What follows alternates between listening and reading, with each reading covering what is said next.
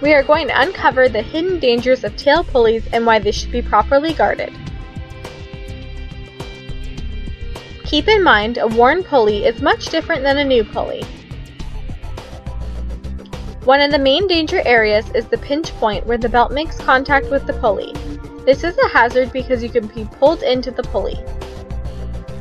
Other hazard areas that should be looked at are the entire rotating surface of the pulley.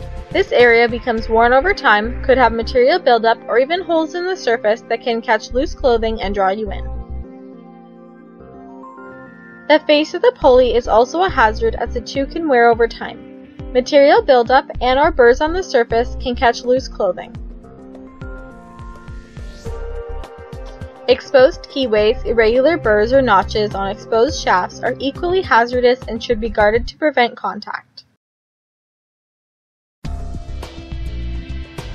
Everything that rotates can be a hazard. When evaluating a tail pulley, take into consideration all the hazards. When guarding tail pulleys, make sure your guarding is designed so you cannot reach over, under, around, or through to contact the hazard. Contact us for more information on how we can guard your tail pulleys, and remember, stay away, stay safe.